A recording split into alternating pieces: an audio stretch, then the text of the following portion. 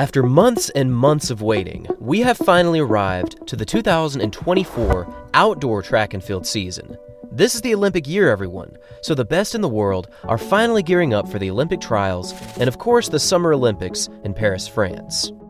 Now, this indoor season was quite the strong one, with various world records falling and new talents emerging from all over the globe. And even though the outdoor season literally just started, we have already seen some awesome performances, so grab your popcorn, get comfortable, and sit back and relax as we take a look at the madness that was the opening day. In the 2024 Hurricane Invitational, we saw Fred Kerley open his season with a 100-meter clocking of 10.03 seconds.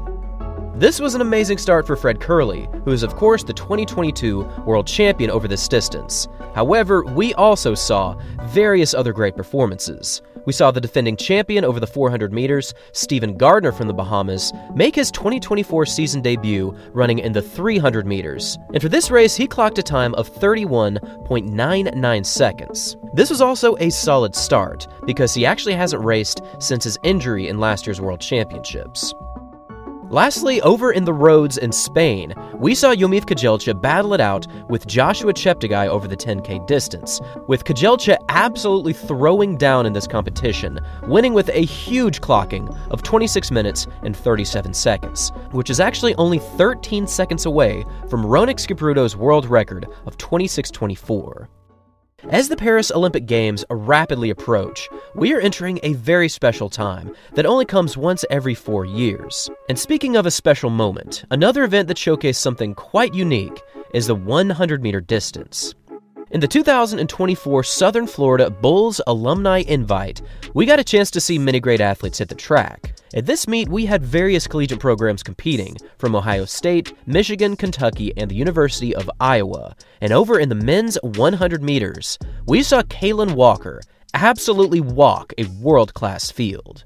Now, Kalen Walker has been quickly making a name for himself as one of the best power sprinters in the nation. For his indoor season, he lowered his PB all the way down to 6.51 seconds, which was actually ranked third in the nation behind two of the Texas Tech greats. And when we take a closer look at the top 5 collegiate performances this year, he actually had 2 of these times, as he ran 6.51 twice. Walker's amazingly quick starts and incredible power have led to great performances, and at 6.51, he actually managed to crack into the top 10 in the world this season. But how would this amazing starting abilities translate into the outdoor circuit for Walker's very first 100-meter dash of 2024? After a fair start, Walker immediately threw down the hammer with a super quick opening 60 meters. And while there wasn't a 60-meter interval split here, I'm sure he got close to his personal best because this man was flying.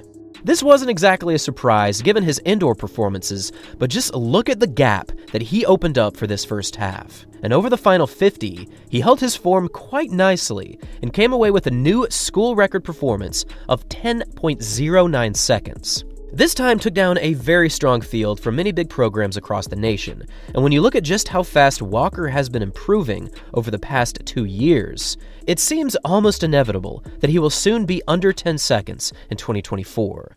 At the moment, this time currently ranks Walker as the fastest 100-meter athlete in the NCAA right now, and amazingly, it also ties him at number 1 in the world with Tamir Burnett from the Netherlands. And while 10.09 is quite the quick clocking over the 100, it's important to remember that we are still in the early stages of the outdoor season for 2024, so it's very likely that someone will run faster over the following few weeks. But for now, this 10.09 was a great start for Walker, and a sub-10 really does seem possible in 2024.